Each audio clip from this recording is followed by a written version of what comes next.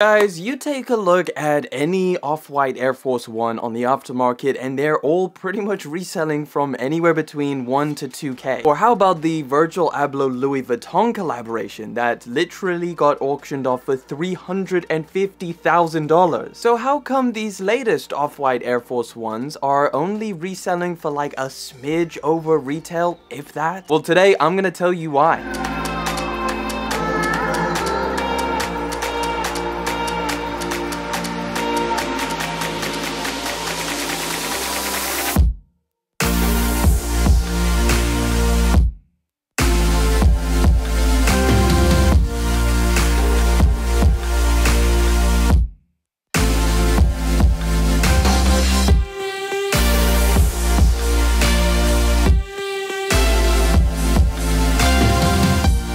Okay guys, here we go. This gets me excited because we got a pretty special unboxing experience. I always love it when collaborators just do something crazy with the box, and Off-White has always been really good at that. Literal bricks all over it and just the tiny little text on the top saying Off-White Co. Nike. Opening it up and you're getting hit with some more freaking color. This box looks insane.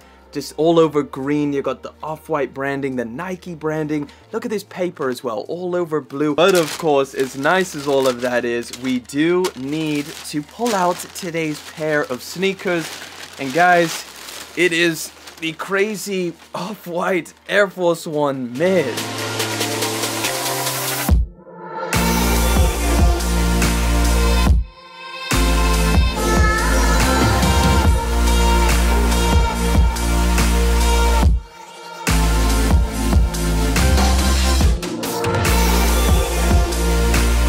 Man, these things are so heavy. Nevertheless, here they are. This is the latest Off-White collaboration. And I gotta say, something pretty crazy is I actually won a raffle for the black pair. However, these are the ones that showed up, which I'm not too mad about. I actually think I prefer the white pair, so I'm happy I actually caught these randomly. These actually dropped today. That is June the 23rd. And of course, that is both colorways, the predominantly white and the all-over black pair. They retail for the pretty high £165 and $185 out in the US. And they seemed relatively easy to get your hands on. Like, if you entered enough raffles, you should have got a pair if you really wanted them. But I guess that kind of goes for any shoe that resellers stay away from.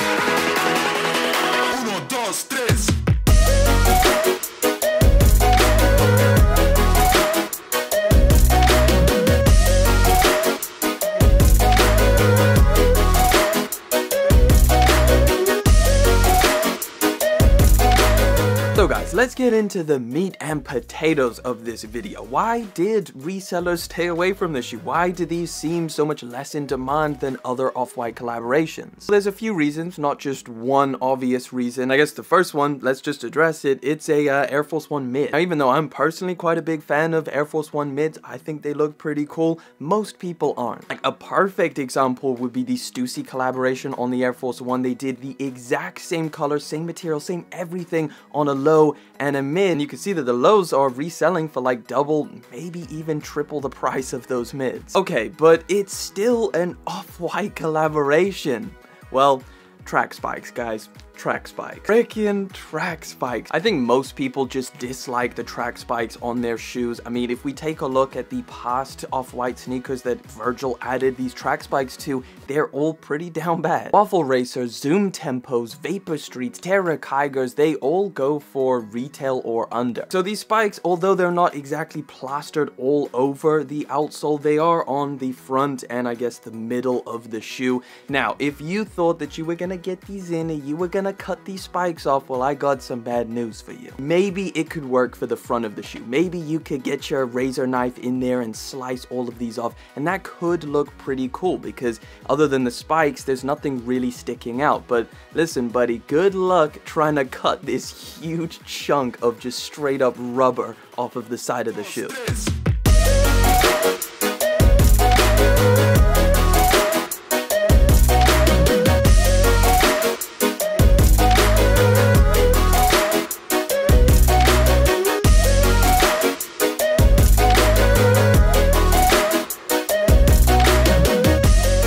mean, by all means, give it your best shot, but I don't think it would look great. It's literally just a block of rubber that kind of just has been inserted into the midsole of this shoe, and it just sticks out, and again, it has all of those spikes on it. Now, the spikes did another thing which I think is pretty unfortunate. They made this kind of, I guess, forefoot or the front of the shoe kind of almost swoop up at the front, which doesn't really look great. Normally Air Force Ones kind of sit mostly flat on a flat surface, but these definitely just kind of tilt up, and it does look like your toe is just kind of doing that motion, which I don't think is my favorite look on a pair of shoes. But barring all of the spikes, the midsole is really interesting. You got this really weird melted kind of look, specifically at the back. You can see it's all wavy and just kind of squished down, which I think is super cool. It's really, really interesting. I think it's a design element that people would appreciate a lot more if it, you know, wasn't for the spikes. You can also see the air unit, which I think is really interesting. The majority of the material on the upper is made up of this very thin, I guess, mesh material.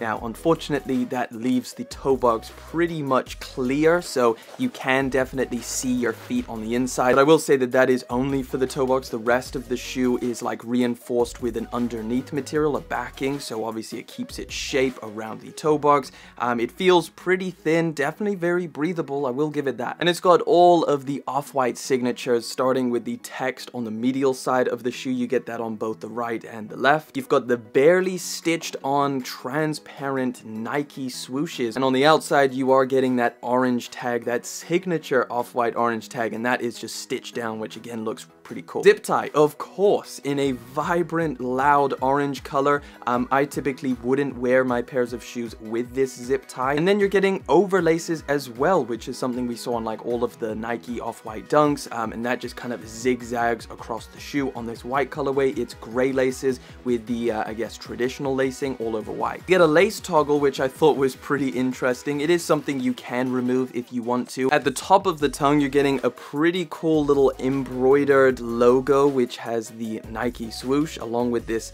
I guess, almost graffiti style font, which says Air. Thankfully, no large circular holes placed all around the shoe. Honestly, with everything going on with this pair of shoes, it can get pretty chaotic. Finally, sizing, I would actually go a half size down. It really just depends what you do with your Air Force One mids, but yeah, I went a half size down on these, and I think it fits perfectly. I mean, hey, if crazy out there sneakers aren't your thing, these are probably a pass. Again, they're crazy, they're out there, they're loud, but I think for an interesting piece of Virgil Abloh's legacy, they're pretty cool. If you are someone who, again, prefers more subtle sneakers, I'd probably go for the black colorway. That one seems to be just a little bit more subtle than this one. This is definitely the loud, out there, crazy colorway. I do want to hear your thoughts. Let me know down in the comment section. What do you think about these? Thank you so much for coming through, hanging out, liking, commenting, and of course subscribing. I'll catch you guys in the next one.